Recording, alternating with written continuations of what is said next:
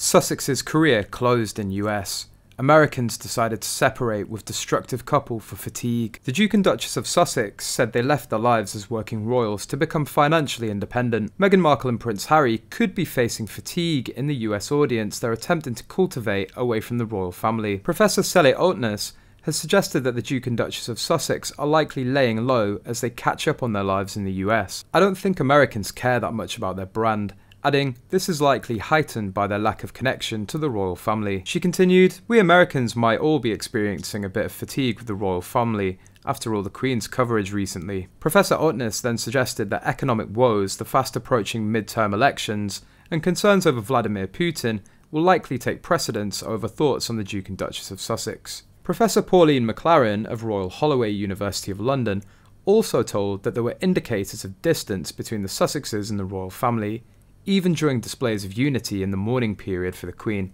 She said, the Duke and Duchess appeared to be very much on the sidelines of royal events, and they disappeared very quickly after. Royal insiders claim Harry and Meghan have always steered clear of criticising the Queen out of respect for her. But now they're keen on making changes to both the memoir and TV series due to being overly critical to King Charles and the Queen Consort, which could end any chance of reconciliation.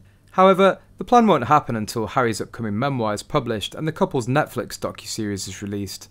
Royal commentators have claimed the Duke and Duchess of Sussex are living in a celebrity fishbowl and should relocate to somewhere more remote if they want more privacy. According to Montecito locals, Meghan Markle and Prince Harry could be hunting for a new house. The Duke and Duchess of Sussex are reportedly considering moving out of their £11 million mansion they bought months after relocating to the US. While the Sussexes have not commented on their potential move, it is believed the couple are looking for more privacy as their neighbourhood experiences witnessed property crime. Meghan and Harry are considering leaving their 9-bedroom home and relocating to a nearby neighbourhood that has a collection of multi-million-dollar mansions with miles of horse trails and a private beach. Royal commentators have questioned why the Duke and Duchess are choosing to live in California, known to be a hotspot for celebrities, if privacy and security are areas of concern. The hosts, Christine Ross and Christina Garibaldi, discussed the Sussexes' potential move on this week's episode of their podcast. But Ms Garibaldi argued that California might not be the place for the couple and suggested they move somewhere a little bit more remote. She said, it seems like they're shopping for a very private estate in Hope Ranch in California, and that they've determined that this Montecito mansion doesn't properly accommodate them. Maybe they want more privacy, maybe they're looking for something a little bit bigger, maybe they don't like the neighbours.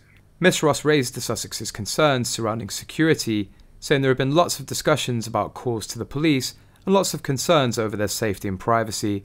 But that neighbourhood is so full of other celebrities that maybe it is really easy for paparazzi to be wandering around and people wondering, hoping to catch a glimpse. They just feel a bit unsafe, and it's kind of a fishbowl. I think that the new house that they might be shopping for could be a bit more isolated, not as close to as many big celebrities, and just giving them a bit more privacy. Ms Garibaldi argued, but then maybe move out of California and go a little bit more remote if you want that ultra private life. Maybe California is not the place for you.